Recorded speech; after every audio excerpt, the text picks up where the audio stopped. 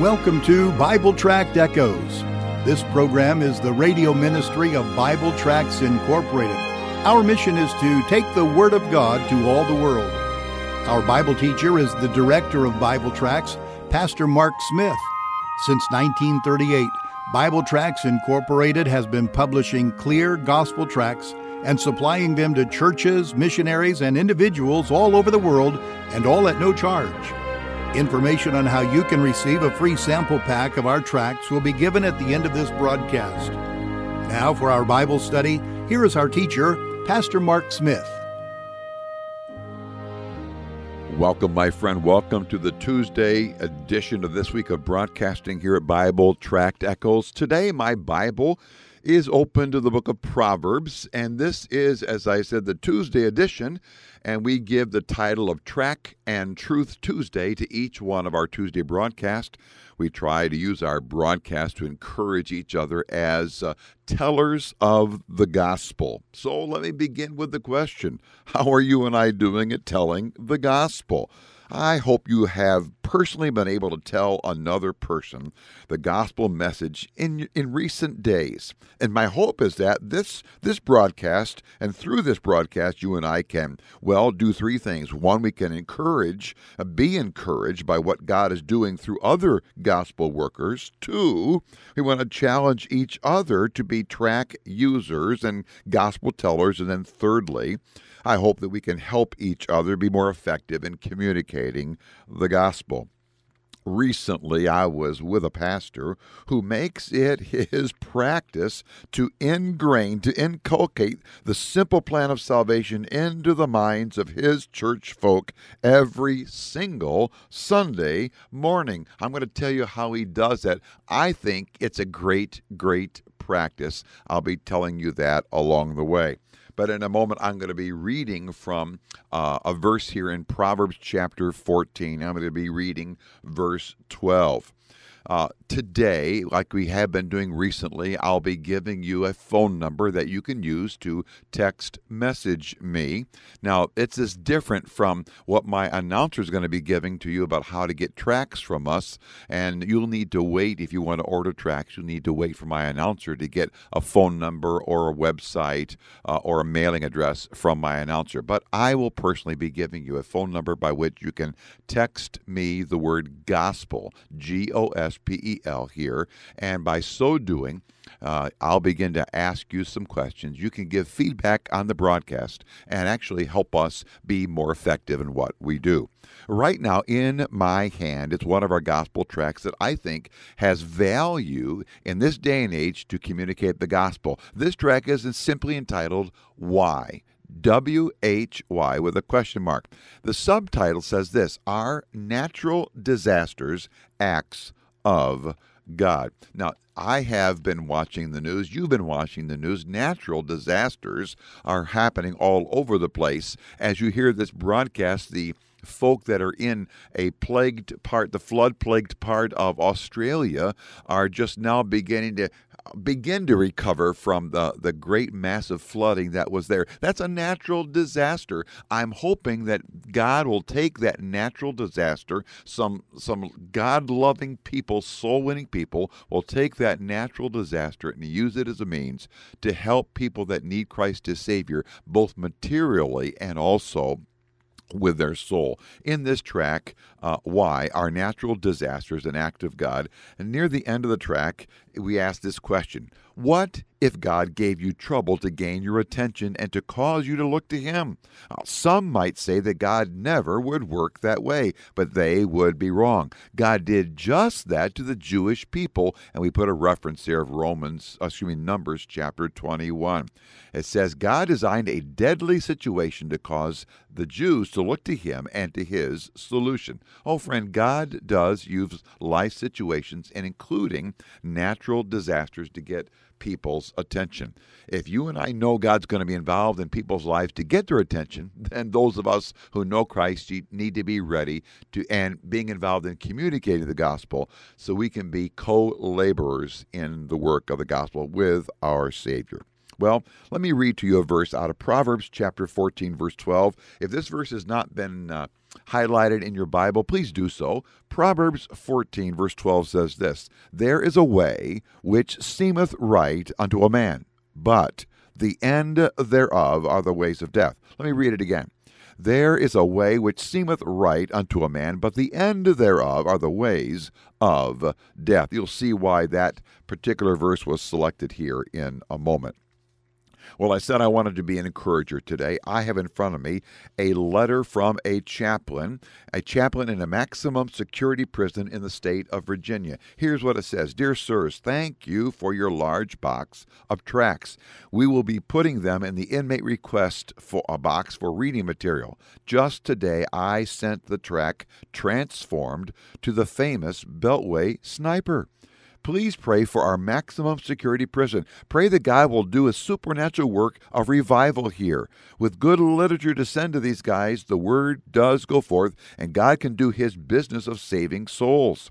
Because of the nature of this prison, we cannot hold services in the maximum security with the maximum security inmates. Therefore, literature is definitely the main lifeline for those who need Christ."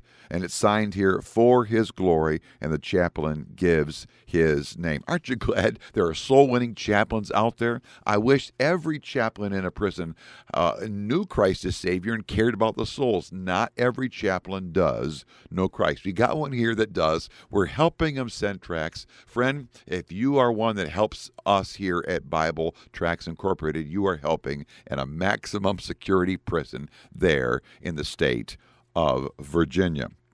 Well, I mentioned here that I was recently with a pastor who and what he was doing to help his people share the gospel. As I was in the service, I was going to be preaching that day. I was just sitting on the platform waiting for my part in the service. I found that this pastor every Sunday morning goes through a simple plan of salvation with his people at the beginning of the morning service. First of all, the church began with a very uplifting song. My heart was encouraged. Then the pastor welcomed his regular people and he welcomed the visitors. He gave the visitors a little bookmark that had the simple plan of salvation, and he encouraged the visitors to read along and speak out with his people. But he said, my people are supposed to have this memorized. And then he said, folk, let's go through the simple plan of salvation. And they used a simple ABC method of the gospel. Obviously, A stands for all have sinned. And they quoted together Romans 3:23, for all have sinned and come short of the glory of God. The letter B, and everybody said together, believe on the Lord Jesus Christ to be saved. And then the people quoted Acts 16:31. Then the pastor said, letter C, and everybody said, confess Christ as your Savior through prayer. And then he quoted together, everybody did, Romans 10:9 and 10. Every Sunday morning he does this. And you know what?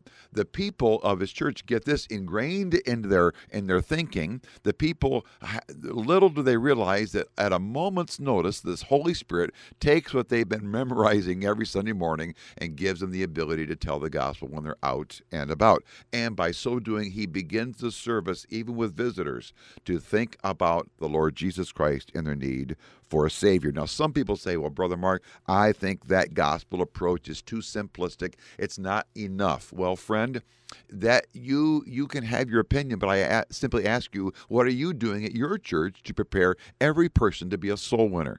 This pastor is doing something. I am going to applaud him. Well, let me come to a question. What do you say to a lost person when you're telling them the gospel, when they say that they don't believe that the gospel that you tell them is for them? It's okay for you, but not for them. What do you say when a person says there is no one right truth for everyone? Here's an answer that I found in a book I was reading, a book that was written by a man who was an active soul winner. And I took the story, I've used the story with effectiveness. The illustration I use is this. I turned to a man one time, his name was Jim. I said, do you ever heard of Adolf Hitler? He said, yes, I have. I said, well, Adolf Hitler killed 6 million innocent Jewish people. But as long as Adolf Hitler believed in his heart that what he was doing was the right thing to do, then it was okay for him, right?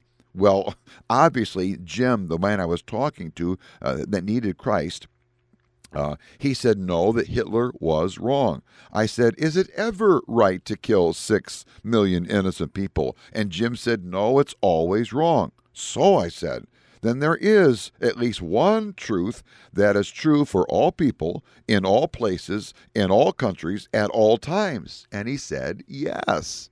So, I said to Jim, you do believe that there is such a thing as absolute truth? And Jim said, I guess I do.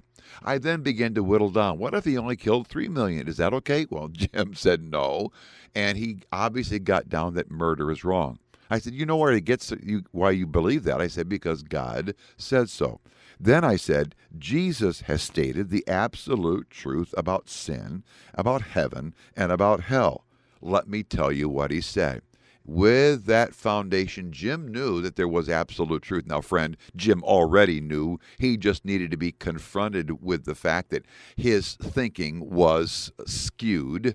Everybody believes in absolute truth, whether they admit it or not. Well, I began to walk through the gospel with Jim and said, there is absolute truth about sin. And I began to declare what the Bible says, that all are sinners. And there's an absolute truth about the wages of sin, the payment for sin.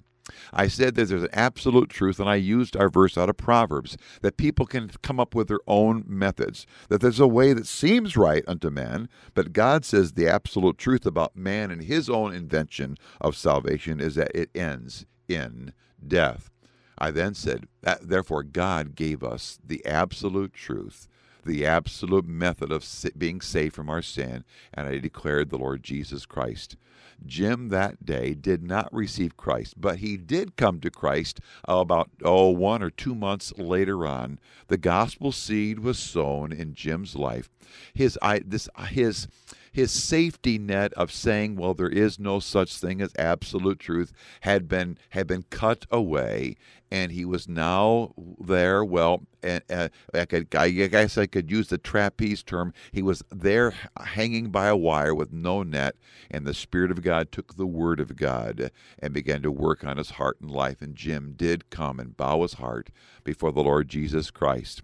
He did what Romans 10:9 and 10 says, that if thou shalt confess with thy mouth the Lord Jesus and believe in thine heart that God has raised him from the dead, thou shalt be saved. Friend, what are you thinking about this broadcast? Would you text message me? Here is a number. Text me the word gospel to this number. I'm going to give it twice here.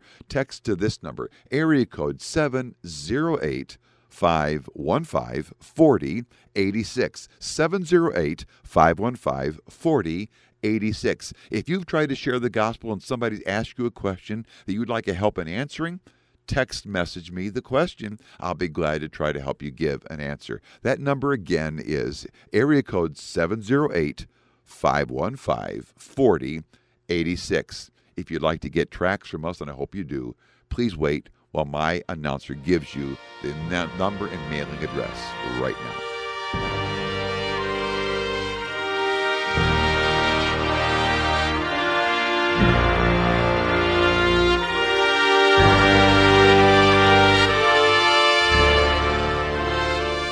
Thank you for joining us today for Bible Tract Echoes. If you would like to receive a free sample packet of our tracts, you can contact us by calling 309-828-6888. Our mailing address is Bible Tracts, P.O. Box 188, Bloomington, Illinois, 61702. Again, our phone number is 309-828-6888. And our mailing address is P.O. Box 188, Bloomington, Illinois, 61702. You can also contact us through our website. Our web address is BibleTractsInc.org. Remember, the word tracts is spelled Tracts. That address is BibleTractsInc.org. May the Lord richly bless you as you serve Him.